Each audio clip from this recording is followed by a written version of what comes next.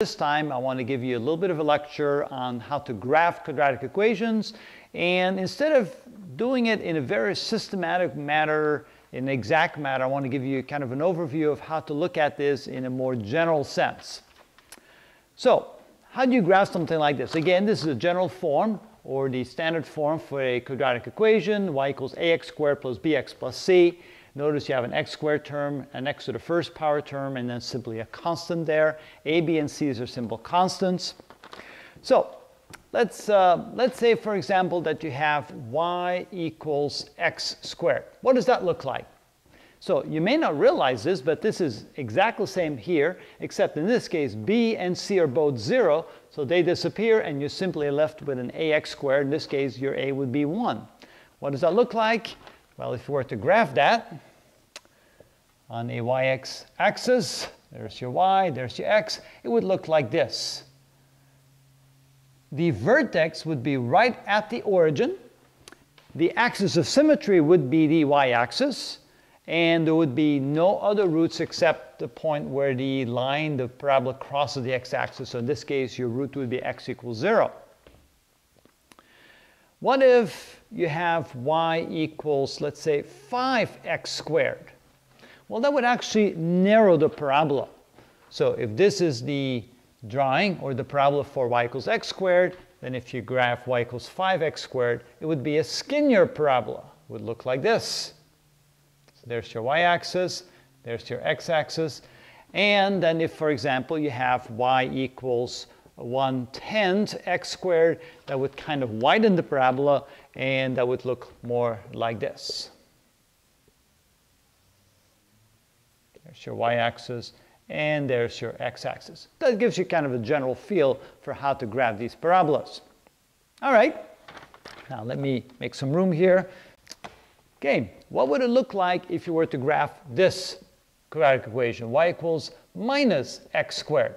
Well, that would simply turn the parabola around. So if you were to graph that one, it would look like this. Since it doesn't have a b and a c, therefore no second and third terms right here, just a simple ax squared term, and the a is a -1, the parabola would look upside down like that. All right, now what if you have something that looks like this? Y equals x squared plus 1. So here you don't have a b, but you do have a c, and the c is 1 in this case. Well, that would simply raise the parabola up 1. So if you know that y equals x squared looks like this, so there's the y equals x squared. I'm going to use a dashed line for that, so the dashed line would then represent y equals x squared. If you now have a y equals x squared plus 1, it simply would raise the whole parabola up 1 unit, and I'll use a straight line for that, or I should say a solid line. Then your parabola will look like that. So y equals x squared plus 1 is this one. Y equals x squared is this one right here. All right? And then, of course, it stands to follow that if you write y equals x squared minus 1, that would simply lower the whole parabola by 1, and it would then look like this. So this would be here the vertex. It would be at -1 on the y-axis. There's the x-axis right there. All right, now, what if you had something that looked like this?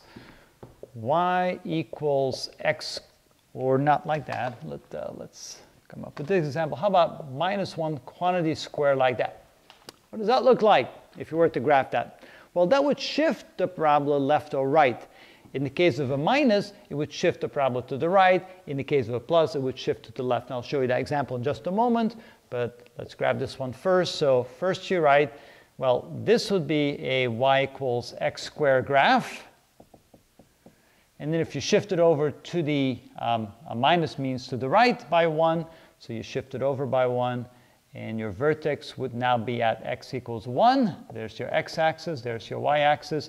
So this is your graph that represents y equals the quantity x minus 1 squared. If you now have a parabola that looks like this, y equals x plus 1 quantity squared, that would shift the whole parabola to the left, and it would look like this. And it would just touch the x-axis at the point y equals -1. There's your x-axis, and there's your y-axis. Okay, now let's combine them. What if you have an equation that looks like this? Y is equal to the quantity x minus 2 squared plus 1.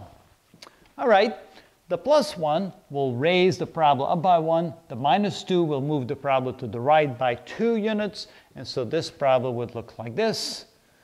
So 1, 2, and up 1. Your vertex is going to be there. Remember, 2 spots to the right, 1 number up, and then the parabola would be graphed like that. And maybe one more. What if you had y is equal to minus x plus 1 squared minus 2? All right. Here the whole parabola would shift down 2 units. It would shift to the left 1 unit. And the parabola in this case would open downward because it's the minus x squared term when you multiply this out. So this would look like this. There's your y-axis. There's your x-axis. The vertex can be found shifted to the left 1 unit, shifted down 2 units, so 1, 2. So there's your vertex, and the parabola would open downward, so it would look something like that. All right, now you say, well, none of those look like your general form over here. What if you have an equation that has indeed an a, b, and a c? Well, let me show an example like that as well. Okay, so far I've given you examples that don't exactly look like the standard form, but they're very handy, very nice to know how to do this. But what if you have an example that looks like this? Y equals x squared plus 2x minus 1. Now, you can do a quick transformation of this by following this technique. Say y is equal to x squared plus 2x. Take the minus 1 and move it to the right, leave some space. Then what you're going to do next is to take this term right here, known as the middle term, bx, take the coefficient b, in this case b is 2, divide that number by 2, and square it. So 2 divided by 2 is 1, square it, 1 squared is 1, and add that, plus 1. Of course, since you added plus 1, you must also subtract minus 1 so that you didn't change anything on the equation. Now take this portion of the equation, you can now factor that, because that should be a perfect square. So this can be factored as y is equal to x plus 1 times x plus 1. Notice if you multiply this together, you get back the x squared plus 2x plus 1. And here, of course, don't forget the minus 1 is a minus 2. Or this can be written as y equals the quantity x plus 1 squared minus 2. And now you notice that this is very much like something we've seen before. We can go ahead and graph this now. Notice that the parabola will be shifted to the left by 1 and down by 2. So 1 to the left, down, minus 1, minus 2. So right here, at x equals minus 1, y equals minus 2 is the vertex. Since this is a positive quantity, I can then realize that my parabola must look something like this, and that will be the graph of the parabola of this particular equation. So even though it didn't start out by looking like one of those examples, you can quickly transform it using this technique called the completion to the square method, which I'll show you later in a little bit more detail when we actually start solving these quadratic equations and finding the roots of these. But at least now you have some good idea of how to quickly graph a quadratic equation without going through a lot of the work that you normally would have to go through to graph these. All right, so now next we're going to actually solve quadratic equations.